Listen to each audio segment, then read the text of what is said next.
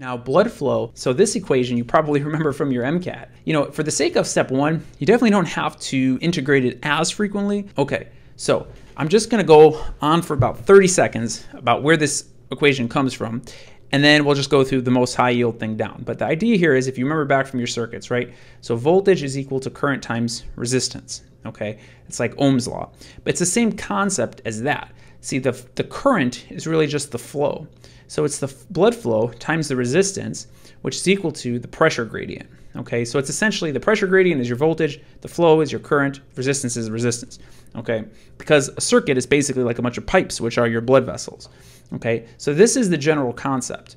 So the idea here is, if I have a bigger pressure gradient, if at one side of, if I have a tube here, if at one side of the tube the pressure is really, really high, but at the other side of the tube the pressure is pretty low, right? Blood flow is going to go towards the side of lower pressure. Okay, so there's going to be a higher flow if there's a bigger gradient. If there's more resistance in this vessel, for example, if I have a really tiny vessel versus a really big vessel, right? The really tiny vessel is going to have a higher resistance. And so the resistance is primarily going to be associated with the radius, but it's inversely proportional. See, as I decrease the radius here, my resistance went up. Whereas if I have a really big vessel, there's a lot more room for flow, for laminar flow. Okay, so that's the idea. So the first thing is, the highest yield thing here is that the radius is going to be the primary determinant of flow and resistance. The radius is proportional to flow. Higher radius, more flow. Okay, lower radius, less flow. All right, that's the first thing. And it's because it's to the fourth power. So if I double the radius of my blood vessel, I'm going to get 16 times the amount of flow.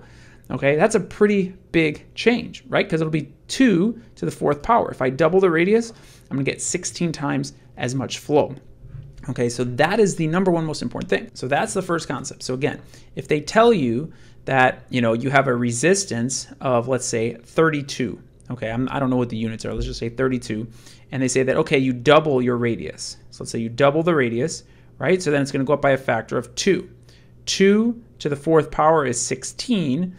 Okay, and the resistance is inversely proportional to the radius, right? 32 divided by 16. So the resistance would go down to 2. So again, the big point is that the radius is proportional to flow and inversely proportional to resistance. Okay, and again, by doubling the radius, you're changing the flow going up by a factor of 16 and the resistance going down by a factor of 16. Okay, so that's the thing to remember. Now let's go through the second highest yield thing that I want to talk about here. Second highest yield thing, and to do that, we're going to have to skip the equation for a second. Capillaries have the greatest total cross-sectional area. Okay, so this is very confusing for people. So let me give you an example. Let's say that you get a board question and they ask you, which of the following has the greatest total cross-sectional area? And they give you capillaries, and they give you arterioles, and they give you the aorta. And a lot of people, especially the first time they get this question, they're going to pick the aorta, right? Because, you're thinking about it, you're like, okay, here's my aorta, right? It's got this massive lumen, and then I'm thinking about capillaries that are really tiny. How could it possibly be that the capillaries have a greater total cross-sectional area than the aorta, right? The aorta is a massive blood vessel. The reason for that is because you have to watch the wording here. They're asking for the total cross-sectional area, the total cross-sectional area, right? So that's all of the area of all of the capillaries, because there's so many capillaries, right? So if you think about your blood vessels, right? So you start off with your aorta, okay? So you have your aorta, and then you're gonna have blood vessels branching off, right? And as you have your abdominal aorta, right? You have all these blood vessels branching off as the aorta continues down here, right? And eventually you have your iliac arteries, okay? And as these vessels branch, there's going to be additional branches and additional branches and additional branches, right? That are constantly coming off. And eventually you're going to get to the branches of the branches of the branches of the branches, which are the capillaries, okay? And there's so many more capillaries. If you add up the total cross-sectional area of all of the capillaries coming off all of these vessels, it's going to be a lot more area than this one single aorta here. Okay, so the capillaries in general have the greatest total cross-sectional area. If we add them up all together, because there's so many of them, the total cross-sectional area is so large.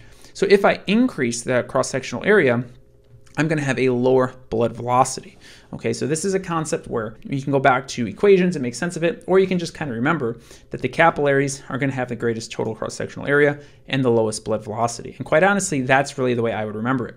But the trick is, if you understand the reverse of this, it's actually a little bit easier, because remember, the aorta is going to have a very fast blood velocity because the pressures are so high.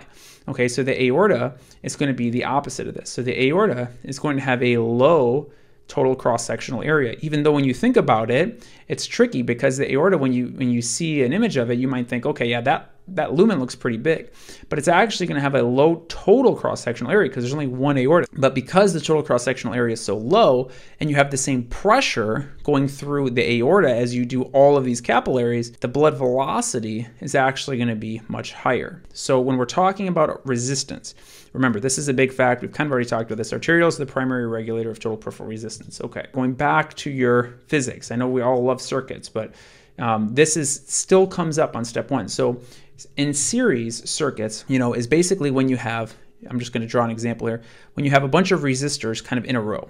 Just for an example, let's say this is my aorta, and then I have my brachiocephalic artery here. So this is going to be going to the right side. And then I have my right subclavian artery. Okay, and so what I'm doing here is I'm just showing you vessel after vessel after vessel, right? And this might eventually, you might go to your axillary artery, etc. Okay, and so this is just kind of we're going to the next artery, and eventually we're going to get to some distal artery, probably in the hand. Okay, as we continue going down this pathway from the aorta, from the brachiocephalic artery to the right subclavian artery to the axillary artery.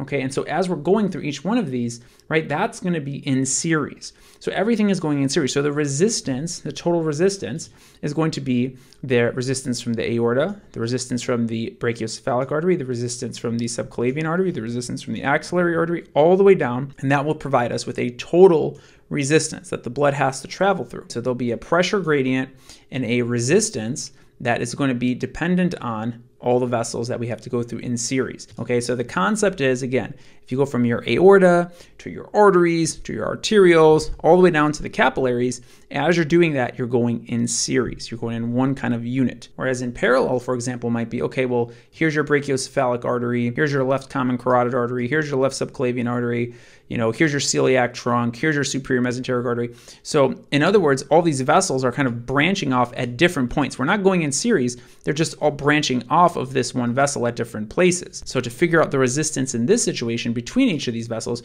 we would have to write this equation in parallel, which is 1 divided by the total resistance, which would be equal to 1 over the resistance of each of these vessels. That would give us the total resistance amongst all these vessels. Okay, and again, just remember, and usually you don't have to do a lot of plugging in with this equation, but just remember, this gets confusing. A lot of times people write this equation like this. They'll put total resistance is equal to 1 over R1 plus 1 over R2, and they'll just kind of go on and do that. Remember, that's not correct. To do this correctly, the total resistance is going to be 1 over the total resistance. So for example, if you had 1/4 plus 1/2 is equal to 1 over RT. This is just an example, right? 1/4 plus 1/2 is really just 3/4 is equal to 1 over RT. So then RT would be equal to 4 over 3. So this is why it gets kind of tricky. So just always remember that this is 1 over the total resistance. Okay, now this is the money point to remember. In series, the blood flow is going to be constant through each resistor. Okay, so the blood flow through the arteries, through the arterioles, through the capillaries, it's going to be constant. The blood flow through the aorta, through the brachiocephalic artery, through the subclavian artery, through the axillary artery, it's going to be constant. Okay, so that's the big thing to remember for series. In other words, as this blood is flowing, right, it's not going to change its flow rate between each one of these vessels. It's just going to flow from one vessel to another based on their pressure gradient and their resistance. Now, when we're talking about vessels in parallel, for example, again, let's just say that we have some vessel here, and every vessel that branches off of this single vessel, right, if this was our aorta, for example, these vessels will all have the same pressure. Okay, so all the vessels in parallel will have the same pressure. Okay, so that's, remember, the P in parallel, P in pressure. So they're all going to have the same pressure. So the pressure is constant in parallel. So again, the flow is constant. in series, the pressure is constant in parallel. It kind of makes sense. I like thinking of things in series, right? Because if I have, my aorta going all the way down to my veins, I know that the pressure in the aorta is not going to be the same pressure in a single vein. For example, if I follow that blood all the way down its path and its trajectory, I know that the pressure is going to change through each single, substituent of vessel that I go through. As I go through the aorta, through the brachiocephalic artery, eventually to a capillary, eventually to a vein. If I'm just sitting on a blood cell following it all the way through, the pressure is going to change throughout my route. Whereas if I look at these blood vessels that are branching off in parallel, they're all going to have the same pressure. Okay, there's no reason why one would have a different pressure because they're all originating from that same structure. The pressure is going to be constant, but however, the flow could be different depending on at what point that vessel originates. Now, the last two things I want you to remember in this flow equation is that again we have the change in pressure in the numerator here, and all I really did to create this equation, I took this Q and isolated it, right? So I just divided pressure by resistance. So I just have Q is equal to change in pressure divided by resistance. Okay, and so this is the change in pressure right here. The resistance, which I just showed you what it's proportional to, is just plugged into this equation here. And that's where you get this from. It's because it's just the change in pressure and the resistance is on the bottom. So all I'm doing is I'm flipping this. So I get r to the fourth in the numerator, and then I get the viscosity and the length in the denominator. Now, N again is viscosity. Okay, and we think I wrote it here. Viscosity is how thick the blood is essentially. So in board questions, there's a couple things this is going to be related to. Usually it's going to be a patient that has polycythemia or a patient that has anemia. And they might be saying, well, how does the polycythemia affect the flow? Remember, polycythemia would be higher hematocrit, higher viscosity, lower flow. If a patient has anemia, they might have a higher flow, okay, because the hematocrit might be lower. Think of it as like the thickness of the blood. If blood's really thick, it's not going to flow as easily. And if a vessel is longer, if I have a cylinder that's longer, there's more opportunities for that blood flow to encounter resistance. Okay, so length is going to be proportional to resistance. Longer blood vessel, more opportunity to encounter resistance.